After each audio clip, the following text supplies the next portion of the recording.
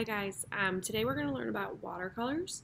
A few things about different kinds of watercolors, how to use them, how to use your brush with watercolors, what paper to use, how much water to use, lots of things. So we're just going to go over all of that so that you have better understanding of how to use the medium when we use it in class. So first of all, I usually have two different kinds of watercolors on hand.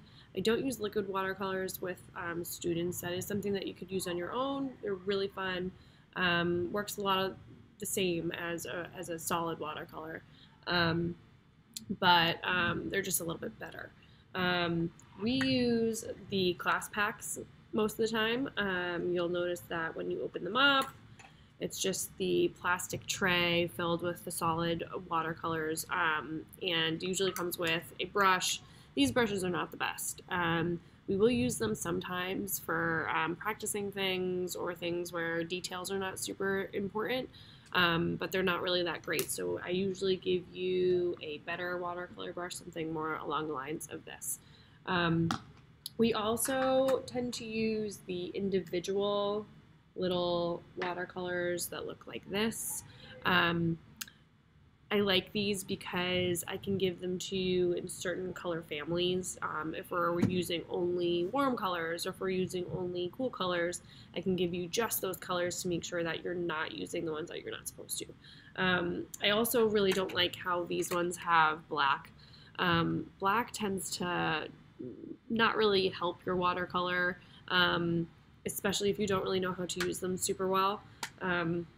So my advice to students is to stay away from using black watercolor for now until you've practiced and you have a little bit better brush control. So let's get started. So first of all, watercolors start out dry. So whenever we're using them, they're always dry. You could touch them and not get any paint on your finger. That's because watercolors need water to work, okay?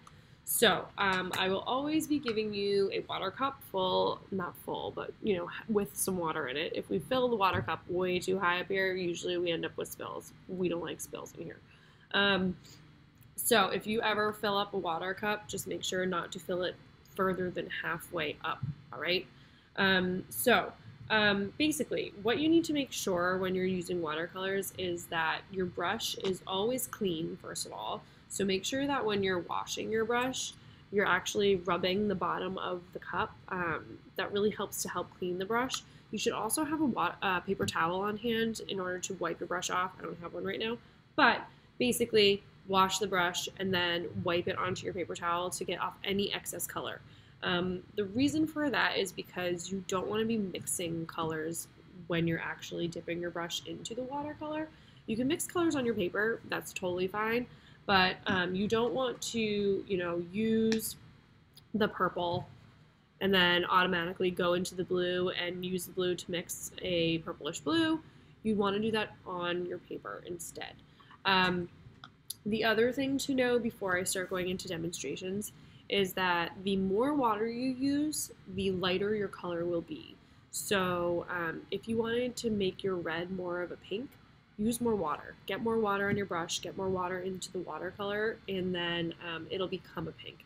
If you want your blue to be a lighter blue, use more water. If you want your blue to be a darker blue, make sure that there isn't that much water on your brush. You still need water because it will not work if you don't have water on your brush.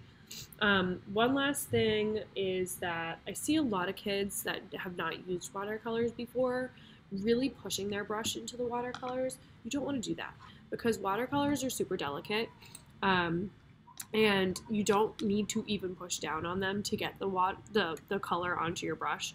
So you can see that I used the purple a little bit to show that last demonstration. So I'm just kind of wiping at it with my brush. I'm not pushing really hard down. If you push really hard down, you're going to ruin the watercolor. So just lightly, just like push your brush in, rub it around, and then you'll get that color onto your brush. I'll do like a little swipe right now, show you how much color we got. So we've got a good amount of color on there, and I didn't push down at all. So first thing, water on your brush. Second thing, don't push down. A light tap onto the palette will be just enough. And then very, very, very last thing before I do any demonstrations with the brush and the paper, if I give you these kinds of loose watercolors on this kind of tray, please leave them on the tray. Don't take them off and bring them to you and your little spot at your table, because then that's just going to get paint and water and just stuff from all of this onto the table instead of onto the tray. We don't want to have a giant cleanup at the end of class. So make sure that these watercolors stay on the tray and you bring your body to the tray, not the tray to you, okay? And it will just help in the long run, and it'll make things go way faster at the end of the class period when we clean. And that's all I have for now. We'll go into some demonstrations now. All right, let's see how this works. First, I'm going to be doing a wash. It's where you add water to your paper and then add the pigment of the color. It's great for large areas like skies and fields. Just be careful not to put too much water on your paper or you could rip it. Next, I'm going to be doing some blending. Blending is where you mix colors to create a new color. I like to use two colors who are next to each other on the color wheel. Here I'm using purple and blue and green and blue. Make sure to mix the colors on your paper and not in the actual watercolors. Next, I'm going to be showing you how to use brush pressure to make different kinds of lines. If you put less pressure on your brush and use the tip of your brush, you can get a smaller, thinner, finer line. If you put more pressure on your brush and flatten it out a bit more, you'll get a bolder, thicker line. When using watercolors, the more water you use, the lighter your color will be. The less water you use, the darker your color will be. Next, I'm going to show you how a resist works. You're basically using crayons, which are made out of wax, to draw out your picture, and then you're going to watercolor over it. Whatever watercolor you put over your crayon will just run right over it, and you'll still be able to see your drawing. Here I'm going to fill in this flower. Right now I'm filling in the petals. If you go over the petal, just like I did on the top one, you'll still be able to see the outline of the petal because of the wax of the crayon. This also works with oil pastels. Resists are a great thing to use with things like snowflakes and stars, little white details that normally wouldn't really be great to do with watercolor. The next technique I'm going to show you is a chemical reaction between the watercolor and salt. Basically, if you have a nice watery watercolor on your paper, dabbing a little bit of salt on top is going to make a nice reaction where the salt absorbs the water. Once it's dry, you'll see what it looks like. Right here, I'm going to show you how to use markers with watercolor. Permanent markers are the way to go.